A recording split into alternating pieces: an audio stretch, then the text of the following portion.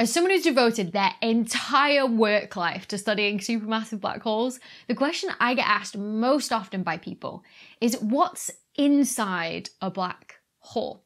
Now, the short answer to that question is we don't know. And under our current understanding of the laws of physics, we don't think we'll ever know.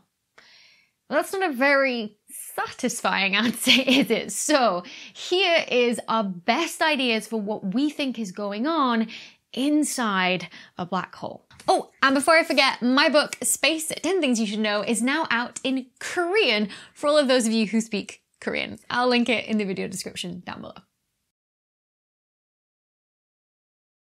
To kick us off though, we need to clarify a common misconception about black holes, and that is they're not holes. It is not something you could physically fall into like a hole. You need to start picturing them in 3D, just like a star, for example, because after all, it's stars that form black holes when they run out of fuel and die and go supernova. It's just that unlike a star, which we actually detect light coming off them, a black hole, we don't get any light from them because they're so dense and their gravity so strong that not even light traveling at 300 million meters per second can escape the pull of a black hole's gravity. So just like here on Earth, I am physically not strong enough to throw a ball up fast enough for it to have enough energy to escape Earth's gravity. You would actually have to be going at 11 kilometers a second to do that, which is what rockets do when we launch them into space, and that's something we call the escape velocity. And for a black hole, the escape velocity is greater than the speed of light. And under our current understanding of the laws of physics, nothing can travel faster than the speed of light. It's like a universal speed limit. So anything that gets too close to a black hole essentially becomes part of the black hole. It adds to its mass. But this is the crucial bit. Distance. It's anything that gets too close to a black hole. Black holes are not just endless hoovers sucking everything in over time. Most stuff actually just orbits black holes. So like the Earth orbits the sun also orbits the center of the Milky Way, where there just happens to be a supermassive black hole about 4 million times more massive than the sun.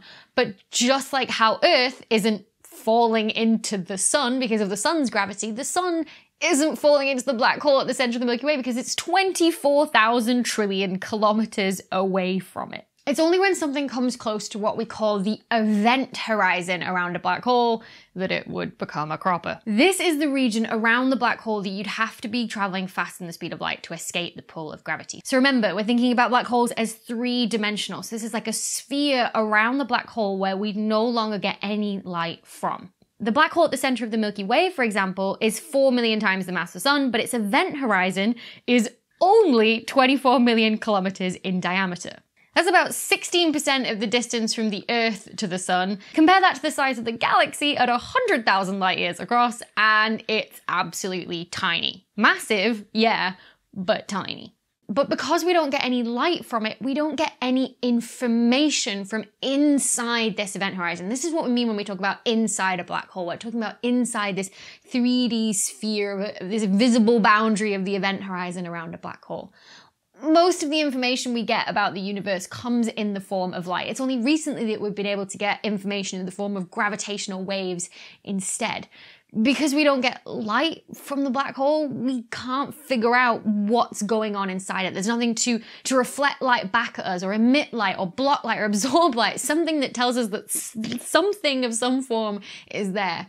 We don't get any of that information from it. So the event horizon really is where our knowledge ends. And so as we start to contemplate what's inside that event horizon, or inside a black hole, we move from scientific fact to unproven scientific hypotheses. So ideas that are still motivated by the science and all of the previous observations that we have, that are just plucked out of thin air, but we don't have any observational evidence or an experiment that we can do to prove either way which is the right idea. So let's go through some of these ideas. Option one would be that inside the event horizon is a singularity. So our best theory for how gravity works is Einstein's theory of general relativity, mass, curves, space-time. That's how we describe it mathematically, at least. Now, when he published this back in 1915, people quickly realized that if you work through all of the maths and you go through all of the equations of general relativity, one of the solutions that you get for those equations is something that is so dense that its escape velocity is greater than the speed of light. Essentially, an infinitely dense point, a mathematician's worst nightmare, dividing by zero. And so people, even Einstein himself, dismissed that as unphysical, unrealistic, and tried to come up with explanations for why that wouldn't necessarily happen in the real universe. But then, of course, Hawking and Penrose came along in the 60s and actually showed mathematically that it would naturally happen. And then in the late 20th century, we actually started to find and observe real black holes in the universe. So one option is, as the maths predicts, that at the center of our 3D sphere of this event horizon is a singularity, an infinitely small point where all the matter and all the mass in a black hole has been squished down until it's infinitely dense. Option 2 is that a black hole is made of an unknown exotic form of matter. Black holes are made when stars die. A supernova is essentially the only process that we know is strong enough to crush matter down to these huge densities, right? The outside layers of the stars are thrown off and then the core of the star is crushed and crushed down. But black holes are not the only things that can be formed when a star dies. It actually depends on how massive the star is during its normal lifetime, what you get at the end of it. So a star like the sun, for example, will leave behind something called a white dwarf. Now we know what a white dwarf is made of. It's essentially the space from atoms has been squished out, leaving protons and these free floating electrons between them. It's essentially resisting its own gravity, trying to crush it downwards with these free floating electrons that refuse to be in the same space with each other. But if you've got enough mass to overcome that, you can force those protons and electrons together to become neutrons, and you get what we call a neutron star. It's even denser than a white dwarf. It's heavier, but it takes up less space because now you've got neutrons just as closely packed as they can go, essentially arrayed in like a perfect crystal. And now that's what's resisting this crush of its own gravity inwards. But again, if you add more mass, eventually you're gonna overcome that force of these neutrons resisting being crushed any further. And so it starts to get denser, dense enough that you eventually form an event horizon and you can't see what the matter has become. It could have been crushed down to this infinitely dense point, the singularity as we heard about before, or there could be this new form of matter that we've never seen before, because the only place that you get it is beyond an event horizon, that's somehow able to resist the crush of gravity further.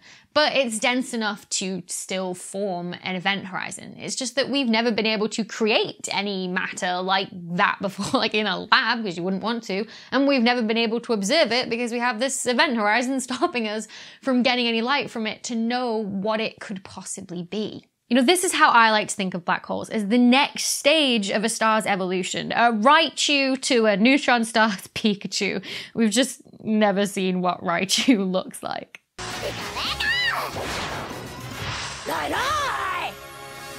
Or option 3, something else, anything else. Einstein also said that E equals mc squared. Energy and mass are equivalent. So beyond the event horizon, does all that mass just become pure energy? And if you could like peer into the event horizon, you'd just blind yourself? Or have we got some weird quantum effects going on in there that we've maybe never thought about? Or is it just something else, anything else, something that we never even thought to think about, even in our wildest dreams? We can puzzle over this all day, but black holes are never going to give us a clue as to which one might be the right answer because we're never going to get any information from them. So as someone who researches black holes, I've dedicated my life to figuring out as much as I possibly can about them, but I've just sort of had to resign myself to the fact that this is one thing that we'll never know, at least under our current understanding of the laws of physics anyway. But what's life without a little bit of mystery, eh? Before we get to the bloopers, everyone's favourite part, let's face it, I just want to say a massive thank you to this week's video sponsor, Brilliant. Now, you're probably here on my channel because you want to learn something new about science, and that's a great place to start. But if you want to take it to the next step, you need to learn by doing. And Brilliant is a website and an app that lets you do just that, learning new concepts by solving problems yourself bit by bit. And Brilliant has something for everyone: science, maths, computer science, even coding and machine learning. They also have an astrophysics course with modules on stellar remnants, i.e. what's left behind when a star dies, and one all about black holes that actually leads you through the maths for working out the size of the event horizon of a black hole. So this would be a great thing to do to take your black hole knowledge to just that next level. So if that sounds like something you'd be up for and you want to support me and my channel, then head to brilliant.org/Dr. Becky, that's DRBECKY, and sign up completely for free. Plus, the first 200 people that go to that link that is in the video description below will get 20% off an annual premium subscription, which I think is wonderful. Thank you so much to Brilliant. So go forth and learn with Brilliant. But for now, roll those bloopers. It's essentially resisting its own gravity, trying to crush it inwards with these free floating electrons. The black hole at the center of the Milky Way, for example, is 4 million times the mass of the sun, but its event horizon is only 24 million kilometers. Do I sound stupid when I say only 24 million kilometers? Like, astrophysically speaking, it's teeny tiny, but I realize it sounds a little bit stupid saying only 24 million kilometers. And people, including Einstein himself, just dismissed it as unphysical or unrealistic that that could actually happen in our universe, and came up with ways to explain why it wouldn't actually happen. Of course, then in the 60s, you had people like Hawkeye and Penrose who... Should I just say Hawkeye?